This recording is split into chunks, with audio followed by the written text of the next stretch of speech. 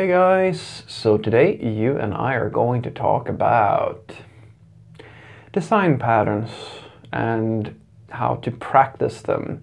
So let's get into it. So the question in question was a follow-up question on, well, a previous design pattern video that I made. And the question was, Frederick, I understand that it's hard for a junior developer to learn how to use a design pattern, but if you wanted to try, wouldn't a good approach be to learn the design pattern and then go out and try to find a problem where that design pattern fits? And the short answer is no, because that's literally making the mistake that learning a design pattern will force upon you. Let me explain. So I took this question because I feel like it was a good follow-up question, but it also indicated that the person who watched the video didn't understand my message. And I'm sorry if that's because I didn't express myself clearly, or if this is a hard thing to understand. Let me tell you what I wrote back to this person. I reversed the question and I said, how will you know if you have found a problem that the design pattern is a good fit for? How do you know if it's a good fit? I will argue to you that if you learn a design pattern and you start looking for a problem that fits very well in that design pattern, odds are that you will actually start to understand this, which is the problem. This is the problem. You will start to understand that, oh, this is not a perfect fit for my problem. And here is now the key moment that differentiates a senior developer from a junior developer, or even a mid-level developer who is in a philosophy stage. Are you going to back away and realize that there's a simpler, easier solution, or are you going to start tweaking the design pattern until it fits your use case? Now, most of the time, people will start tweaking. At least in my experience, and this is the problem with design patterns. That's why it's so hard, because what you've done is that you have reversed the entire discovery process of what makes up a good solution. You have created the solution before you have understood and tried to solve the problem. You have used, it's like solution-driven development. Everything's a driven development type of something these days, and this is exactly the problem. It's the same problem when you deal with an architect or some inventor or some person who invents a new library or creates a conceptual idea for how to solve something that has never been created by driving through a lot of obstacles in the real world.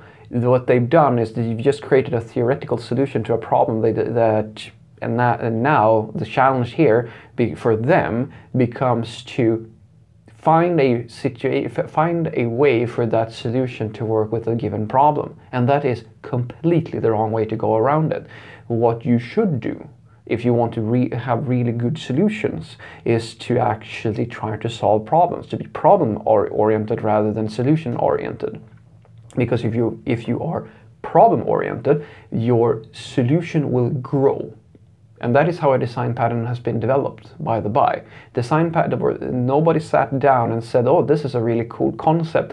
Let's add that into a book of standards and try to find problems that are associated with this solution.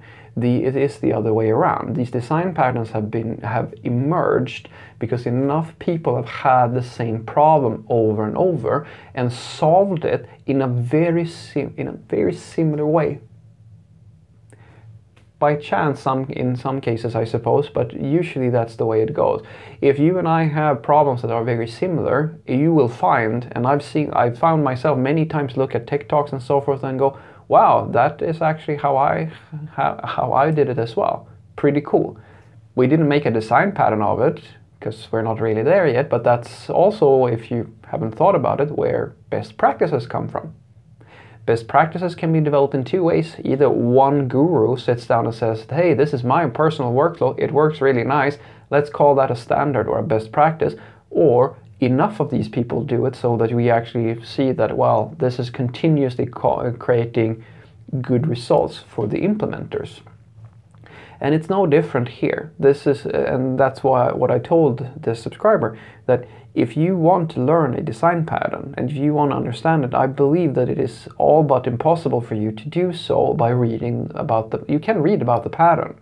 That's not a problem. But the second you start trying to find a problem that fits your pattern, you are inevitably going to be in this situation where you have to either tweak your solution, or you're going to have to find a problem that is a perfect fit. Now, there's nothing wrong with tweaking, but the risk of you tweaking is that you may not have a holistic understanding of how far you should tweak. And before you know it, you have invested quite a lot of time in trying to fit this problem into your solution, even instead of just backing away and saying that this is probably not a good fit. And that's why I asked that question. How will you know when you've had a good fit? I argue to you that as an inexperienced developer, you have no way of knowing, because you don't know what you're looking for. You have absolutely no idea of what it means to write sustainable and well-made code. And until you understand that, you don't actually understand how to use a design pattern. And that's probably a bit of a disappointment, but what I'm practically telling you is that you have to have the experience to understand the holistic mindset around writing good software before you can correctly apply a design pattern.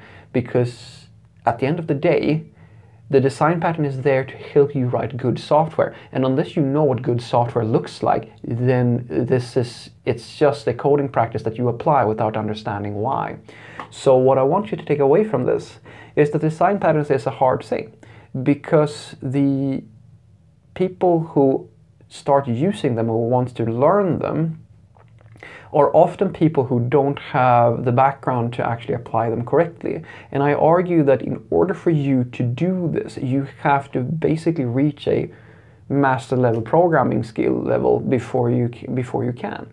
The people who wrote these books, they are master programmers. They were master programmers when they wrote this. They have had years and years of experience of doing the same thing over and over, and they realized that these patterns actually fits into the sort of work we do over and over. And if you don't have that holistic understanding, it's very unlikely that you will be able to correctly apply these practices, because you simply don't understand the problem that they are solving. And if you don't understand the problem, odds are much more likely that you will, with your fairly limited understanding of software development, try to apply something that is a solution to a problem, but instead of understanding when to actually grab it and put it into implementation, you will try to find, as the subscriber was saying, a problem that this fits into. And that is completely, it's the wrong way to go about it. You need to solve the problem first, and then understand that this solution is the solution that you have produced may not be ideal. Maybe there's somebody else who has a solution to this problem that is better. And that's the thing that you should do. You should be problem focused. Focus on trying to solve the problem your way, and then when you realize how you have solved it, then look and compare yourself to somebody else who solved the problem, and figure out whether or not your solution is better or worse. And I promise you, if you continue that process long enough, you will actually invent the design pattern. I promise you, you will. Yes, it's just a matter of time. Have a great day.